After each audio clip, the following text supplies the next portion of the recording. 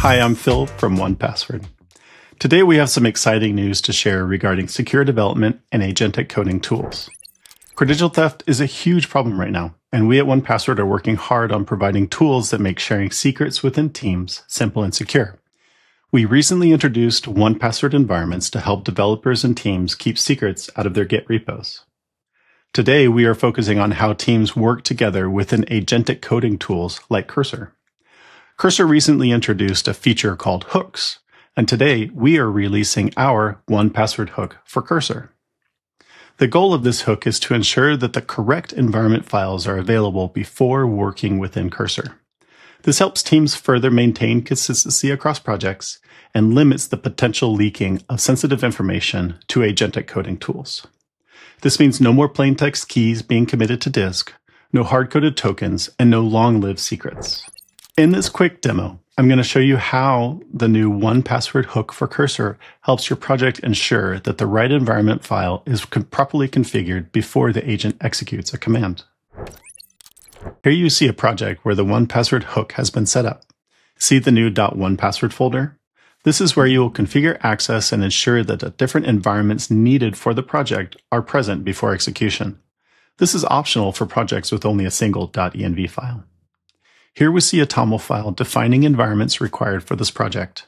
We have two endpoints. Our billing.env defines our development Stripe API key. The application.env defines our general project keys for platforms like AWS, Azure, or Google. When Cursor's agent attempts to run a command, the 1Password hook helps ensure that the correct environment files are mounted before execution. Let's say you forgot to enable the 1Password environment. You'll get an error message from the coding agent with the next steps for how to correct the setup. This really helps with new developers being onboarded to a project. Here you see the 1Password hook that is required for the Cursor integration. Just commit this hook and the .1Password directory along with the TOML file configured in your project and share it with the team. Optionally, you can configure hooks at the project level, user level, or even global level through Cursor. Now, let's go ahead and see it in action.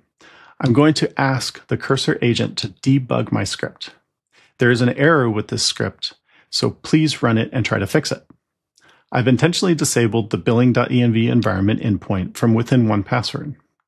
See how Cursor has used the 1Password hook to detect the absence of this billing.env file? Now we enable the missing environment and run it again. Success! Cursor's agent was able to proceed given the 1Password environment hook requirements found in the TOML file. By adopting 1Password environment's hook for Cursor, you are able to reduce exposure to prompt injection aimed at credential collection, ensuring the proper development information is present. You're able to eliminate the risk of credential leakage, meaning no more plaintext secrets floating around in config files. Credentials are stored centrally and fetched securely during the Cursor agent runtime. You are able to bridge management with AI workflows seamlessly.